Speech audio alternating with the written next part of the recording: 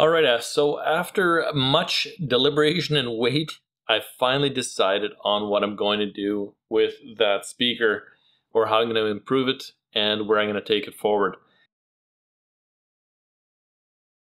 Now, because I really like the sound quality of the SB Acoustics speaker, in fact, I like it so much that when I'm listening to music, I'm having it on because it's adding some mid bass and it's adding some highs that were just missing with the Polk Audio RTI A7s that you see in the back. It just sounds really good with the two together. Either one on their own, I'm missing something if I don't have them going. Anyway, how do I make it better? How do I make it complete? After a bunch of deliberation and reading some of the comments and doing my own research, this is the speaker that I decided to come up with, was as a third and an addition, and I think it's meant to be, and I'll tell you why. So this is the SB Acoustics SB23 MF-CL45. So one of the things that got me attracted to it right away is seeing the linear coil travel is quite a bit higher.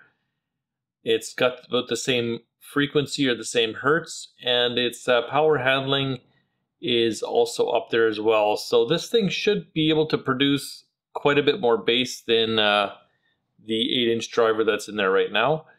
As you can see by the sound curve, it's goes right down pretty much flat to around about 70 or so, and then it kind of has a little bit of a weird blip going on right at the really low end down to 20 hertz. So I decided to take this thing, downloaded this PDF here and made my FRD ZMA files, and I brought that into XSIM. Now here's the cool thing. So here's the speaker that we're looking at back there, but here's the speaker just with the curves the way that they are. Now watch what happens when I just plug in this speaker. You'll notice that the curve comes up quite a bit, but now my high ends up too high. But if I just short this resistor out, look at that. That's not far off of a pretty dang flat curve, and I don't need to invert any of the polarity on any of these drivers. As you can see, that is not working. So it's literally just add this speaker, take out a resistor, build another box, and see how it sounds.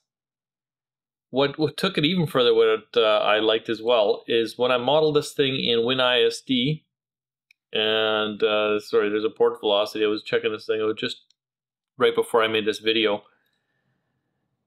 If I look at the transfer magnitude and kind of set it up for a nice flat curve, it takes it down to about 50, somewhere in there, and I can bump this up if I want by changing the frequency.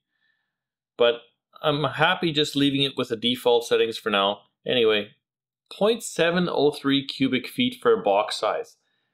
So that's always really nice when you don't have to build this monster box.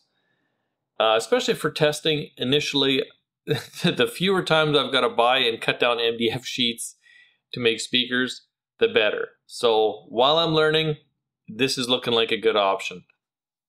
So I'm going to go ahead, I'm going to order this thing up. It looks like the right solution for me. Taking out a resistor, wiring it in, and I'm just going to literally put another box or build another box, stack it underneath, hook it all up, and we're going to see how that turns out. So if you want to see how that thing sets up when this is all said and done, it'll be posted on the side here as soon as that video is made, as soon as the speaker shows up and I get that whole thing put together. So wish me luck, and give me comments on what you think this is going to turn out to be like.